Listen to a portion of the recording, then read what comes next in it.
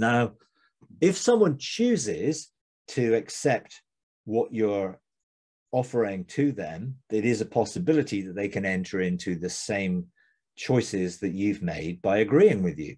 So I was also on a flight once from Hanover in Germany, and I had to change in Brussels in Belgium to get a flight back to the UK.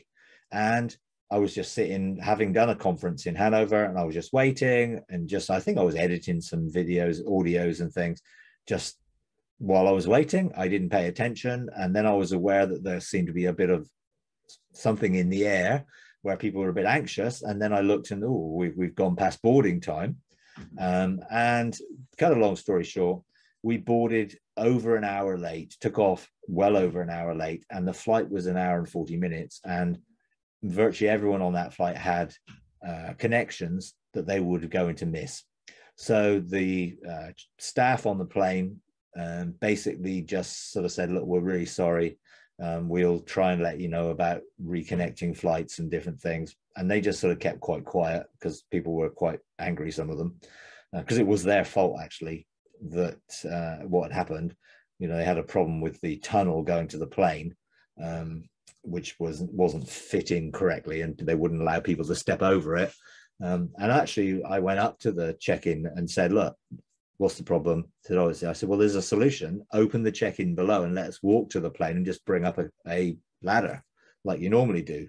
And they were like, oh, no, we can't do that. But in the end, that's exactly what they did, but they did it an hour late.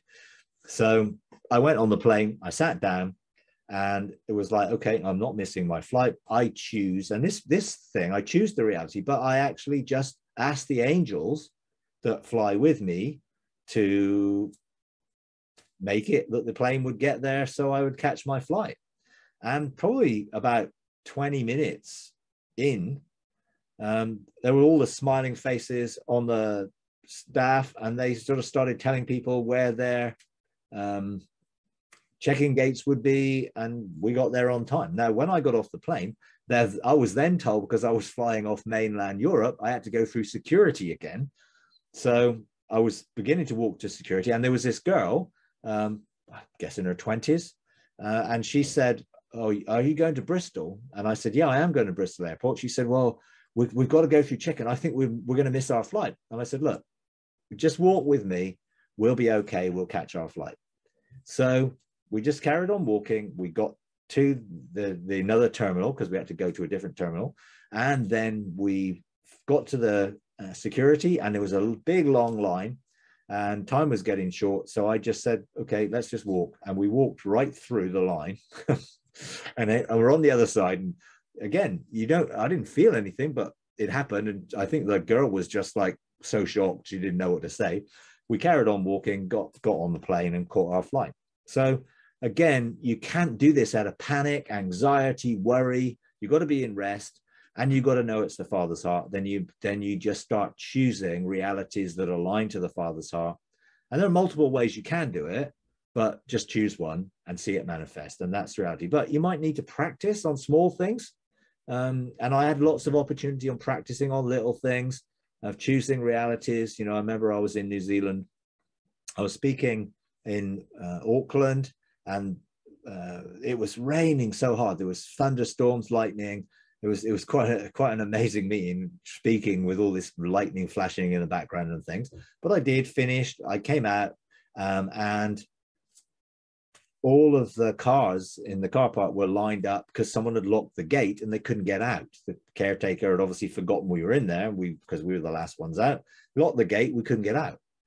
So I went to check what was going on. I went to the first car that happened to be two ladies that were invited by a friend of mine who weren't believers. One was a Hindu and one was an atheist, I think. But I'd been talking about angels and all the supernatural things, and they just looked at me and smiled, and with a little twinkle in their eye, I said, well, do you think you could ask one of those angels to open the gate? Now, instantly, I replied, it's okay, I'll open the gate for you. And they said, well, it's locked. So I walked up to the gate, took the padlock, opened the padlock, opened the gate, and they all went out. Now, how? I chose to. There was no panic, no doubt, no unbelief. I just did, because God didn't want all those people stuck in there, and he didn't want me stuck in there either, because I needed to go back to where I was staying. And so things work out when you're in a flow of the life of God and in a place of rest, and you're just cooperating with the Father in all things in life. And the Father wants to bless us. He wants us to be blessed. And so we can outwork that blessing in these sort of things. But practice and, learn about time. Don't have negative perspectives on time. Don't be tethered to time and aging and death. Break free from the negative aspects that the world sees time in and embrace the positive, that time is there to serve us. And we can use time effectively in our lives in that way. If you enjoy these videos, would you please take a moment to like, comment, and subscribe? It really does help. Thank you very much.